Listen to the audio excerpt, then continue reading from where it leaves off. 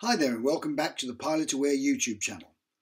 This is the second part of the introduction to the PilotAware Atom Grid Ground Network and the PilotAware EcoStructure.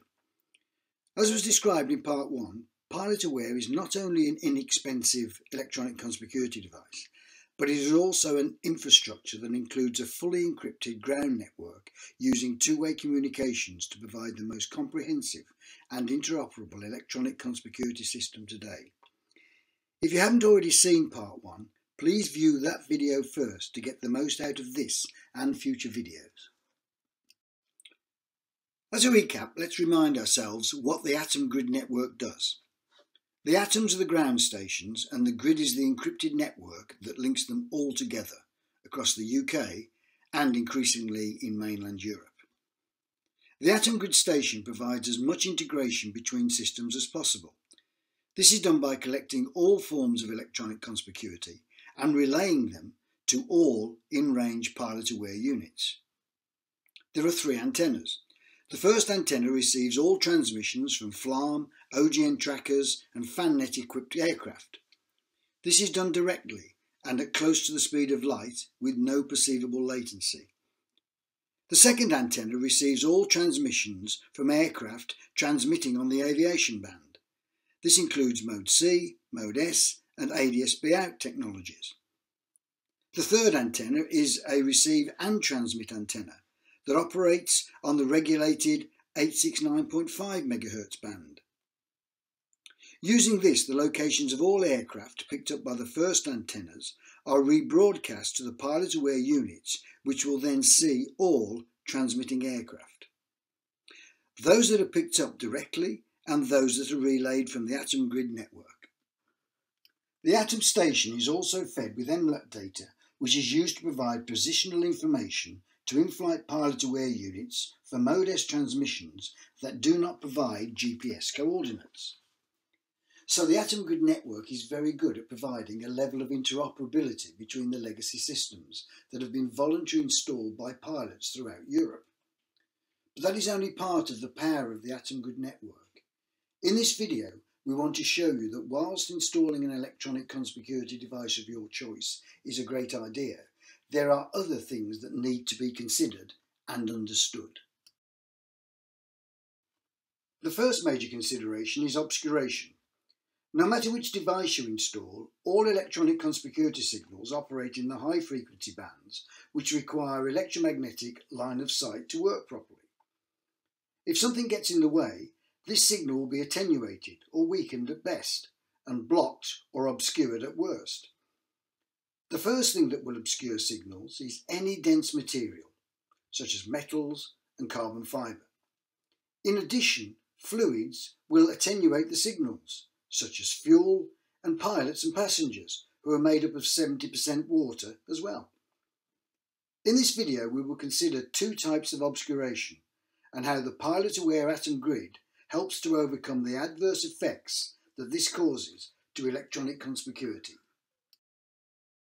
Firstly, let's have a look at local airframe obscuration. Let's assume that we have a carry-on device of choice. It doesn't matter which brand you use. Let's also assume that that device transmits isotropically. That is, it radiates equally in all directions, like the ripples in a pond when you throw a stone in, but in 3 dimensions. They don't act exactly like that, but the approximation is good for this example. Now let's wrap a metal aeroplane around the device, which has been poorly sighted on the back luggage compartment. Here you will see that the majority of the transmitting signals are obscured by the airframe, and the device will perform very badly.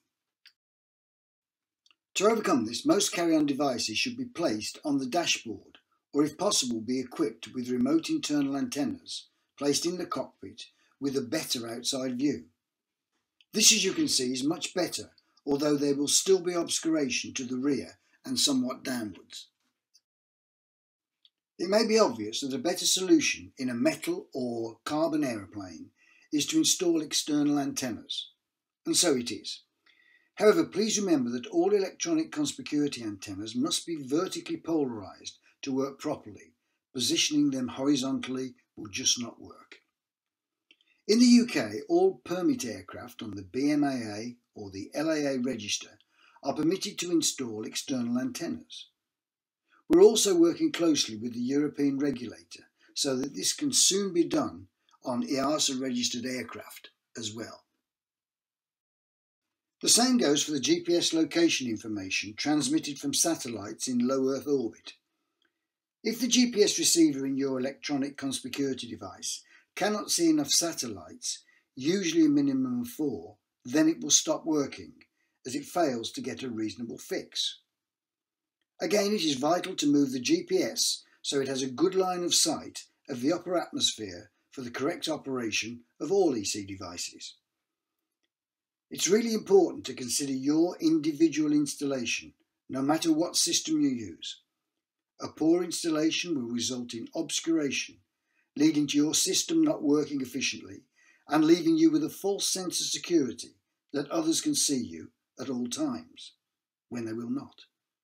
So, check your installation to ensure that your device is positioned properly and hence working correctly.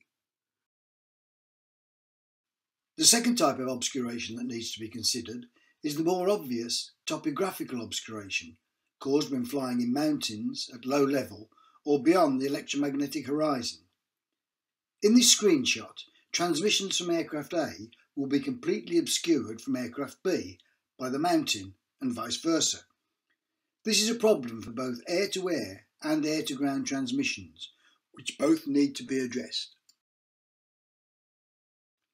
Having an extensive encrypted ground network such as the PilotAware Atom Grid network can help to provide answers to the problems of both types of signal obscuration between aircraft. The more stations that are installed will obviously provide site redundancy and network resilience.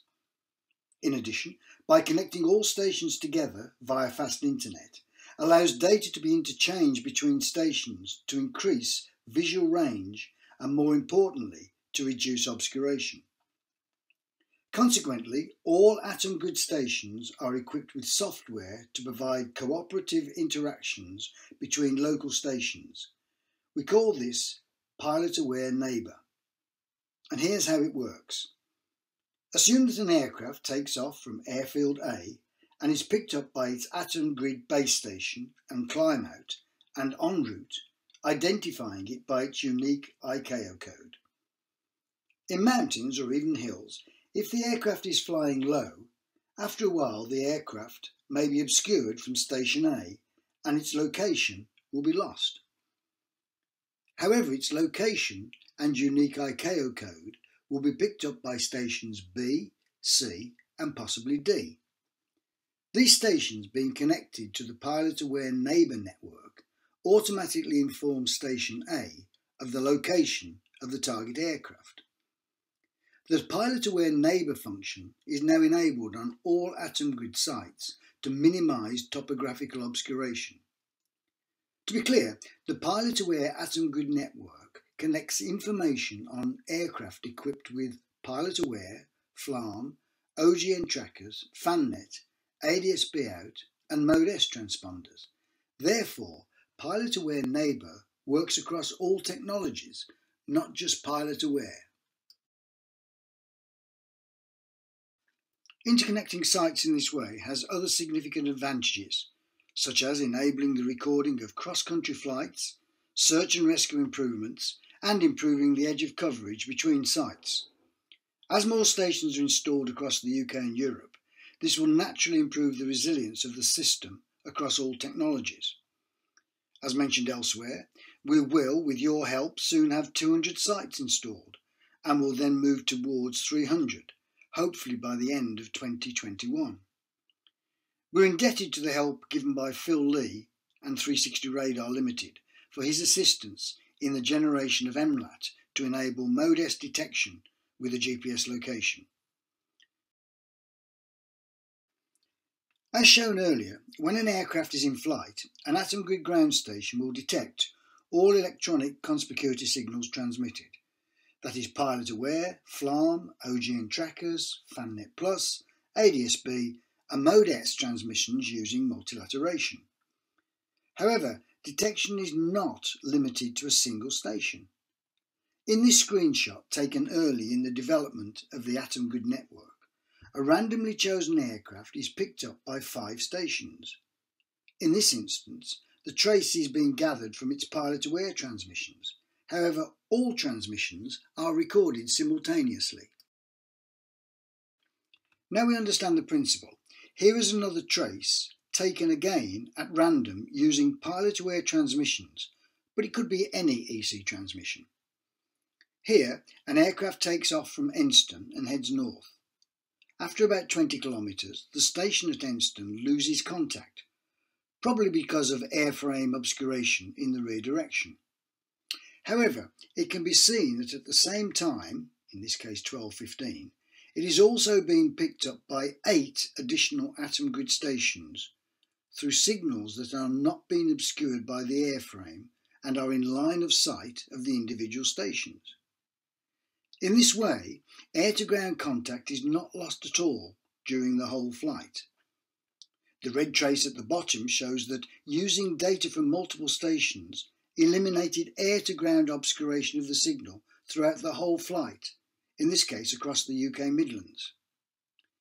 It's also worthy of note that the signal is also picked up right down to ground level, as the aircraft does a couple of circuits at the end of the flight.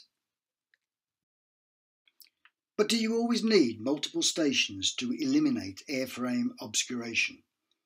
The answer to this is no. To eliminate airframe obscuration, you need correctly designed and correctly installed electronic conspicuity equipment. Here is an example of a single station picking up the EC signals from a correctly installed PilotAware unit. In this case, installed in a Cessna training aircraft. As can be seen, the aircraft is detected doing 3 circuits at a height of approximately 850 feet. It can be seen that there is no obscuration throughout the flight, even though the aircraft is being picked up by a single station. Again, it's picked up down to ground level. This time, we do know the aircraft. It's one of the London Pilot Centre's training aircraft. It's fitted with a carry-on PilotAware Rosetta using an internal GPS mouse mounted on the dashboard and internal antennas in each corner of the windscreen. We hope that this video has given you more insight into why ground networks should be included for improved situational awareness for general aviation, both now and in the future.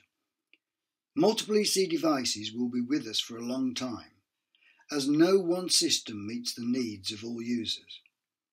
Also, as you have invested in the EC of your choice, you want to be sure you get the most out of it. Ground stations, and in particular the Atom Grid network, can do this.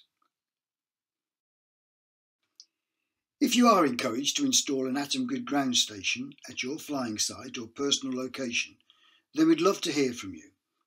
While stocks last, we will help by providing some of the electronics and the software for free. In addition, when joining the PilotAware Atom Grid community, you will have access to the fantastic virtual radar server. This will show you all the aircraft in the vicinity of the installation and will of course be linked to other sites using PilotAware Neighbor. When installed, you can have as many screens as you want, so one in the control tower and one in the clubhouse of school is okay. With this, you can see where your colleagues are flying across the UK and even Europe, and all at low level. It's very good. However, please remember at the moment this cannot be used for air traffic management or air traffic control.